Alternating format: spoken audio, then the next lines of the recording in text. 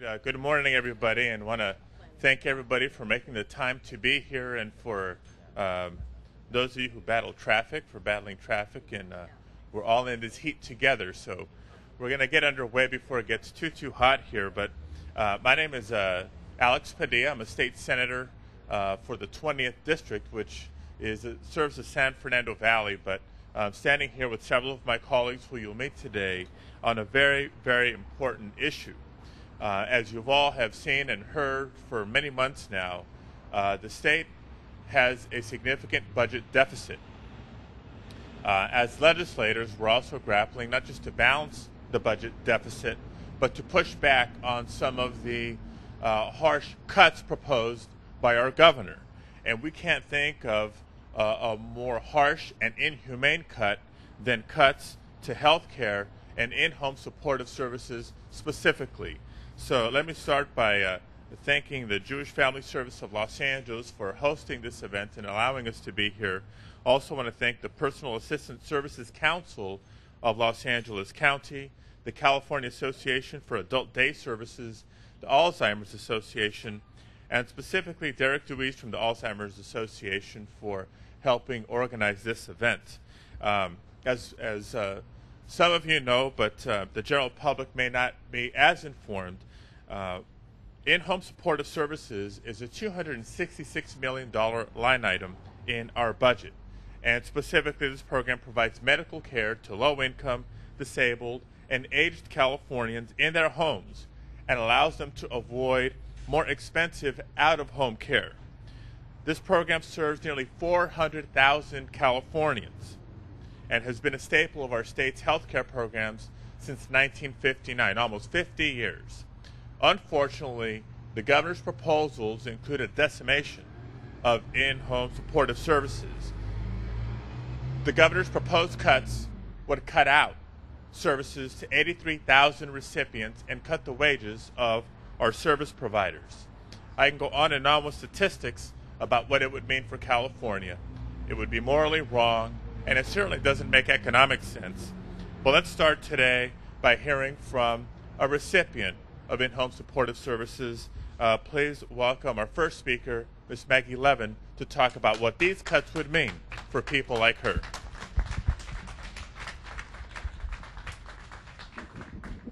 Hi, my name is Maggie Levin. I'm a disabled person from post-polio, and my life is miserable. I cannot cook for myself. I cannot take something for myself. I cannot open the refrigerator.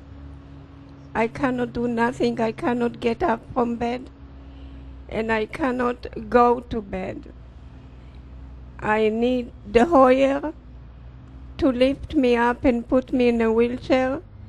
I need the Hoyer to take me from the wheelchair and put me in bed. I ask Governor Schwarzenegger, please, bitte, Herr Governor, don't do this for me, and don't do this for other people like me in the same situation.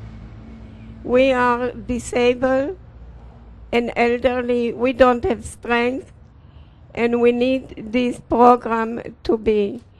Don't do it like somebody else. Think about us. Maybe you can donate a little bit money to help us. Please, Mr. Schwarzenegger, don't do this. We need this program. We need these hours. And I need my caregiver. Without my caregiver, I can't do nothing. I'm so dependent on her. And all the time when I call her, she sleeps in my bedroom, and she gets up even in the middle of the night and do something for me. Herr Schwarzenegger, please, I beg you, and I'm asking you, with all any language that you want to speak with me, I can tell you, please don't do this to us. We need this program, and be with a good heart and help us to keep this program. Thank you very much, and good luck. Thank you very much, Maggie. We couldn't say it any better ourselves. Our next speaker is Maggie's caregiver, Miss Deborah Kreplin, to talk about not just her commitment to Maggie, but what these cuts would mean for providers like her.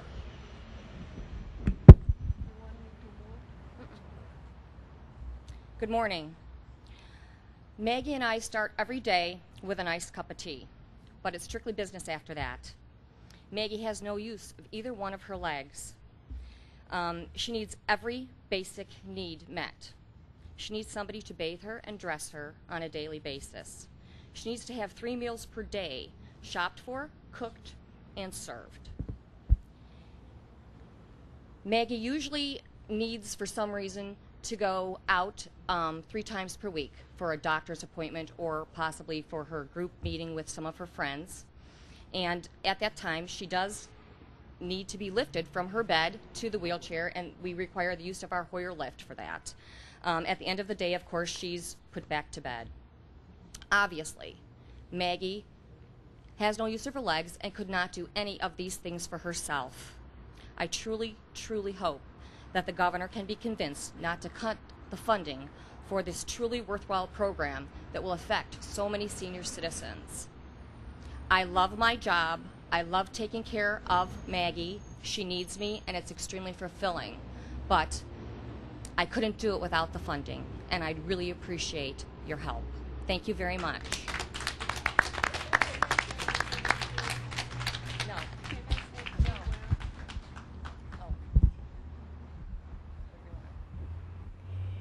Bitte, Herr Schwarzenegger. Bitte, Herr Governor Schwarzenegger. Bitte, bitte, bitte, tun Sie das nicht. Thank you, Maggie. Our next speaker is the executive director here at Jewish Family Services. Please welcome Paul Castro.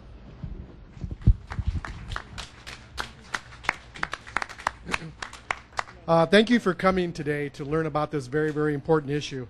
As Alex said, I'm Paul Castro, Executive Director of Jewish Family Service, and you're here in the courtyard of one of our senior centers. In addition to this, we do services all across the county, like food, shelter, and other kinds of supportive services for families and individuals. You just heard Maggie give one example of how these supportive services enable people to stay in their homes and to live independently. We have thousands of clients like Maggie who live in Los Angeles, and we applaud the work that Deborah does with her because it's a very important and a critical job for someone like Maggie. And you know, we do what we can to support people like Deborah in the work that they do. Here at JFS, we serve over 30,000 older adults of all religious backgrounds and ethnicities. And we're very concerned about this proposal that, to cut IHSS because it'll affect many, many of the clients that we serve.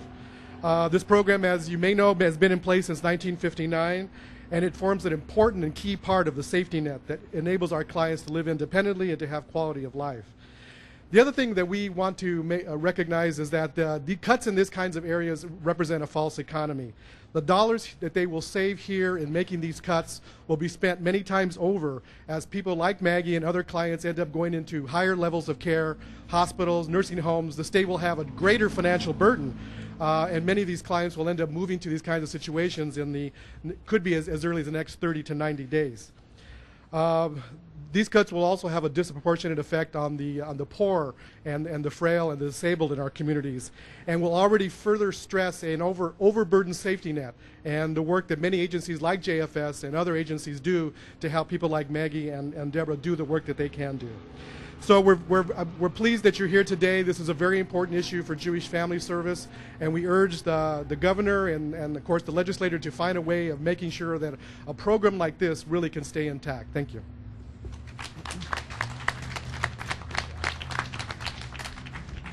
Now I want to give a special thanks to Paul and the entire staff here for their commitment to our seniors and giving them not just the health care, but the dignity that they deserve. We have several legislators here from throughout the Los Angeles area who will speak, and I want to first introduce them all and then bring them up one at a time. Beginning on my right, no stranger here, your Assembly member and former City Council member, Mike Fuhr. Give him a round of applause. And on down the line from the San Gabriel Valley, Assemblymember Mike Ng. And from not too far from here, Assemblymember Mike Davis. Former Assemblymember and recently elected to the State Senate, Fran Pavley. And we may have one or two more join us as the program goes on. Our first speaker, though, is Assemblymember Mike Ng. Thank you. Thank you. Thank you, Senator, and Jewish Family Services distinguished guests and my colleagues. Last Sunday, we remembered Father's Day, but it was without my dad. My dad was a veteran of World War II and part of the greatest generation that Tom Brokaw wrote about, a generation that went to battle not for the glory, but because it was the right thing to do. He unfortunately died before he saw his son, myself, Mike Ng, elected to the California State Assembly. Let me tell you about his funeral. At his funeral, the tears that his caregiver, Leilani, had for my father flowed just as freely and wholeheartedly as mine. You see, Leilani was his caregiver, a caregiver who dressed and bathed him every day, a caregiver who watched over him like a guardian angel. And many times this guardian angel would say, Mike, you can't talk to your father right now. He's taking a bath. Call back later. A guardian angel who kept him in his final days from having to live in an expensive assisted living care facility. Now let me tell you why I'm here. In the city of Monterey Park, where my wife and I have lived for over 25 years, there are over 1,000 guardian angels like Leilani, and you see one of them right here. They provide, from this area, they provide in-home supportive services for many seniors like my father. Now the governor's budget plan to cut $266 million for an in-home supportive services would be devastating to my district. Families who depend on IHSS would be forced to turn to nursing homes, which would result in increased costs. Productive caregivers would be thrown into the streets with their loss of income and could themselves become dependent on state assistance, thereby negating the entire savings by these supposed cuts. Families in my district ask me, is it wise to force almost 400,000 Californians into nursing homes when we already face a severe nursing shortage? In conclusion, my father's advice to me when he knew that I was seeking elective office were, Mike, always help senior citizens and veterans. If he were alive today, he would be standing right here fighting mad. But don't worry, Dad, we're not going to let you down. We're going to fight these cuts. Thank you.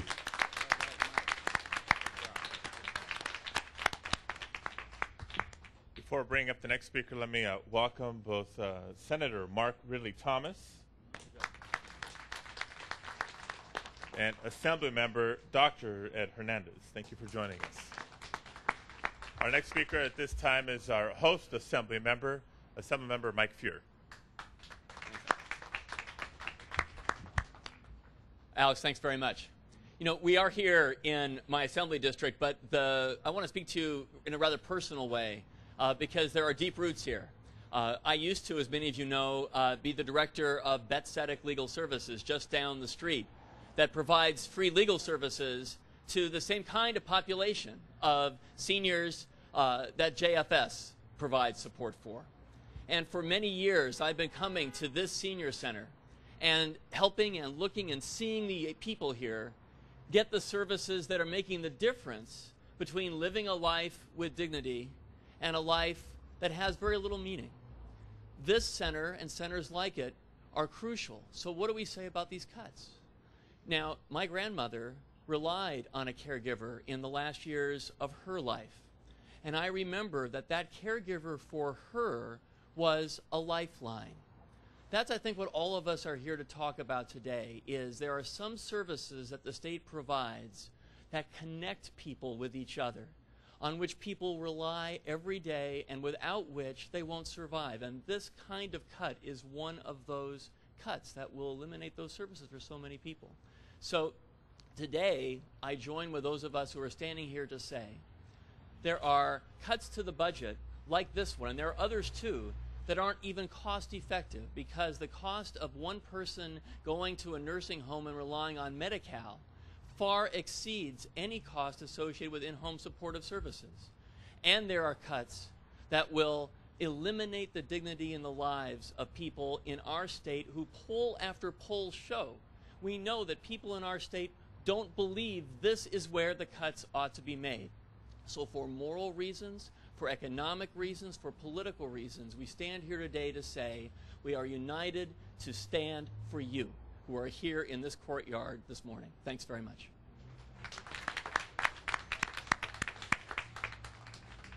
Thank you, Mike. Our next speaker is another Mike, Assemblymember Mike Davis. Thank you. Thank you. Thank you, Senator Padilla and Assemblyman Mike Furrer, whose district we are in, and our distinguished elected officials and special guests who are here assembled. You have heard about the importance of the $266 million that we need to invest to keep the infrastructure of California together, an infrastructure that we discovered back in 1959 was important to make sure the most vulnerable of citizens in our society are protected, our seniors and our disabled. But what I think I want to make a point of today is that it is peculiar that an institution like the state of California would not value the most vulnerable in our society. How can we, in an environment where yacht taxes are hesitant for our government to cut, and yet we do not value the seniors and the disabled, and particularly the seniors who have paved the way for us to be here where we are today? It has already been pointed out by my distinguished colleagues that the $266 million investment truly is much more prudent than it would be to cut it. In fact, we will spend many more million by putting people in nursing homes than we will by keeping them in their homes through the reinvestment in our society. And so I stand to say to Arnold Schwarzenegger, our governor, that it is peculiar that as an institution that your leadership will not value the most vulnerable in our society. It has something to say about how people will look at us historically in the future. And I'll tell you, I stand with my colleagues here. We will fight to the bitter end. It is my honor to be here, and let me let you know the work has yet to begun in our fight for the budget for this shortfall.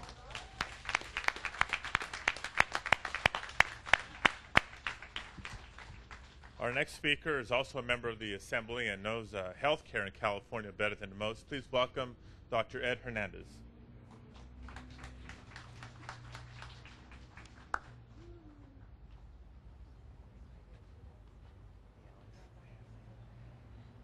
Good morning, everyone. First of all, I want to thank for the invitation to be here in my good friend and my colleague, Assemblymember Mike Furrer's district. Thank you. But I want to first start off with to thank all those individuals who are the IHHS workers. Those individuals, in my opinion, who are, number one, underpaid, not valued, and overworked. Give them a round of applause. It was said earlier, it is those individuals that care for the needy, the poor, the disabled, and the elderly. And yes, it's true. It is those individuals that if not given the opportunity to do so, and if those individuals that they're going to be caring for, where are they going to go? They're going to be going to a home that's going to cost the state more money than by allowing a loved one to care for them in their own home, in their confines of the safety of where they feel comfortable at. So I first want to start off by thanking you, those of you care workers who give of your time to not only care for your loved ones, but to care for the most neediest individuals in the state of California.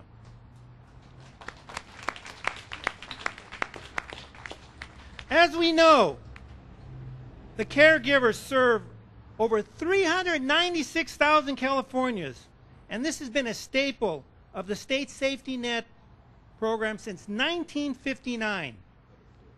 The governor's budget cuts reduces the wages state reimburses for IHS workers, lowers the hours they provide, and eliminates, get this, 83,000 recipients.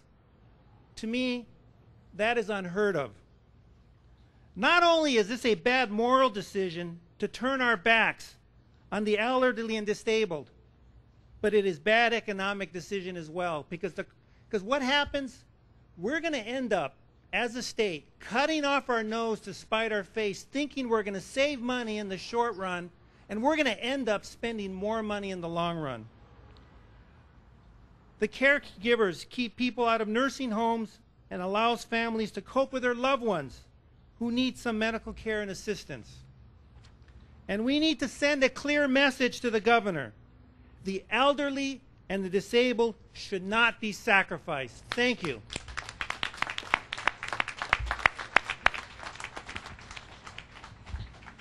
Our next speaker is one of my colleagues in the California State Senate. I've known him, well, we've served as colleagues for about a year and a half. I have known him and we've worked together for more than 9 years, and I can tell you this, I can't think of a champion for in-home supportive services more so than the leadership I've seen in Senator Mark Ridley Thomas.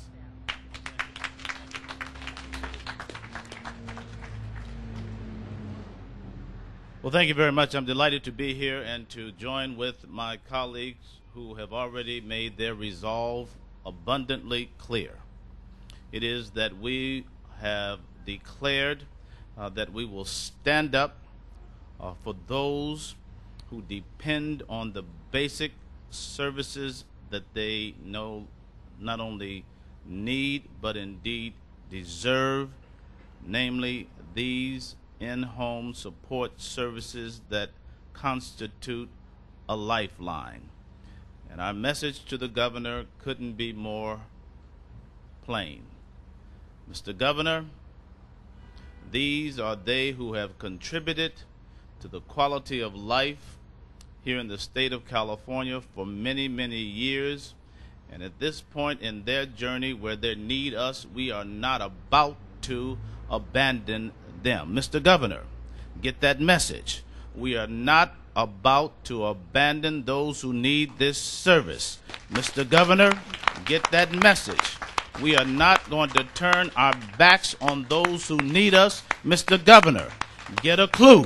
We are here, we are serious, and you ought to just understand that our resolve is unbroken. Mr. Governor, what kind of values do you have that would cause you to think for one moment that cuts of this sort are acceptable in the context of balancing a budget? Our message is plain. Our message is straightforward. Our message is value-based. It's centered on those things that we think are humane, compassionate, fiscally responsible, forward-looking, and to that extent, Mr. Governor, wake up, understand that this is an issue that we will not move away from. We will stand firm, just like a tree planted by the rivers of waters. We shall not be moved. That's the message that this governor has to get. Now, every single member who has spoken today has made his or her resolve unknown. And this is more than political rhetoric that's being asserted here. This is from our hearts as well as from our heads. Mr. Governor, this is from our guts. And if you want to fight, then bring it on, because we're ready to fight on this issue, and we will not turn back. Thank you very much. Our final speaker, as I mentioned, is a former leader in the California State Assembly, and we'll welcome her this December into the California State Senate. Please welcome Fran Pavley. One and only Fran Pavley. Talk about the environment. Well, I'm just pleased to be invited and included in this. When I served for 6 years in the State Assembly in areas mostly west of the 405, in several times, several occasions, there was an attempt made to cut in-home support services, and we said no every time. This is morally the wrong decision. But just importantly, it is fiscally the wrong decision. It'll cost the taxpayers of California far more to not invest in this program, allowing people the dignity of staying in their own homes with providers and people they know, whether they're elderly, physically, or developmentally disabled. This is a critically important program for the state to have, and it's effective, and it works, and it puts people first. So I'm here just to applaud the efforts of the people in office who are going to hold the line on these devastating budget cuts. And I want to thank them all for their courage and their leadership. It's going to be a tough next month or two, and collectively, them and all of you, letting people know, don't cut here. But we also have to look at the revenue side. We need to understand the budget in its total. It's going to require some tough decisions. There will be some cuts. They're going to be looking at tax credits to the wealthy, or Mike Davis mentioned, to the yacht tax owners. And they're going to be looking at how do we invest in the future.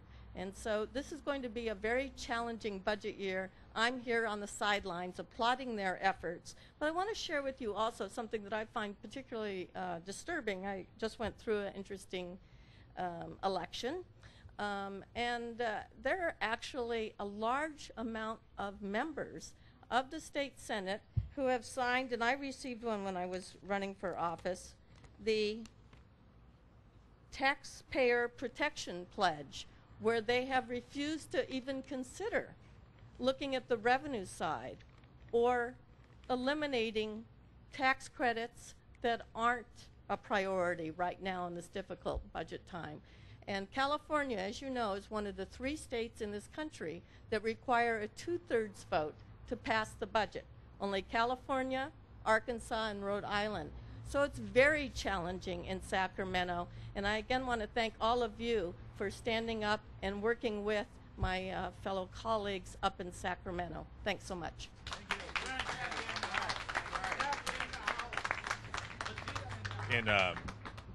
And almost in closing, let me just say a couple more things. It's been pointed out and reiterated how bad this proposal is when it comes to the health care of Californians, the quality of life of recipients, how bad of an economic proposal this is because of the higher costs we will bear as a state and as a society, and how bad of a moral proposal this is. Let me just also point out, for additional context here, that in the United States, and California is no exception, we have a population that's not only growing, but aging.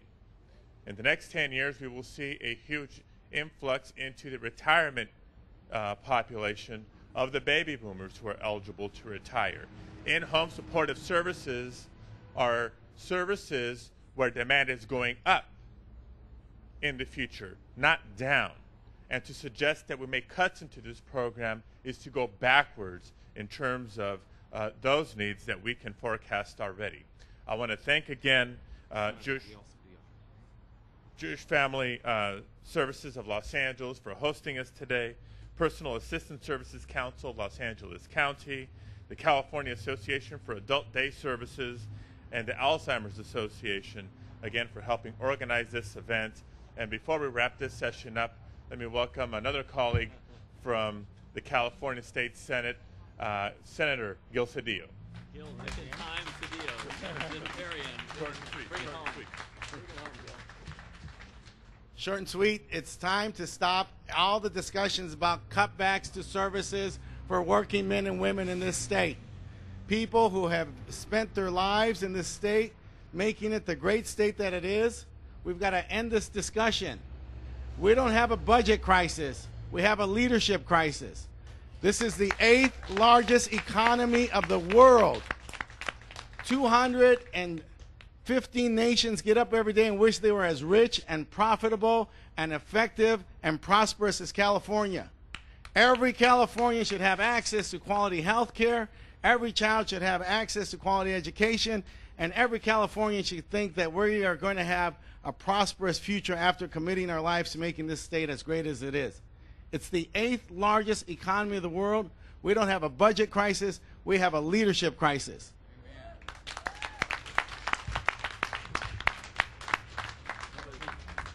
Let me finally point out that we're very well aware that the legislature missed a deadline this last Sunday to pass a budget. And in all likelihood, we're going to miss the end of the month deadline for the governor to sign a budget. All I can say is we'd rather have a late budget than a wrong budget. And for our final words here, let me give the microphone back to Maggie. I took the microphone again, Mr. Schwarzenegger, Governor of Los Angeles and California. Please, I beg you with all my heart and with all my soul and with all my thoughts, don't do that. Hear what all these wonderful people talk for us. I beg you and I'm asking you, stop it. And don't bring your idea to effection. Thank you very much, and good luck to all of you. Thank you, Maggie. Thank you.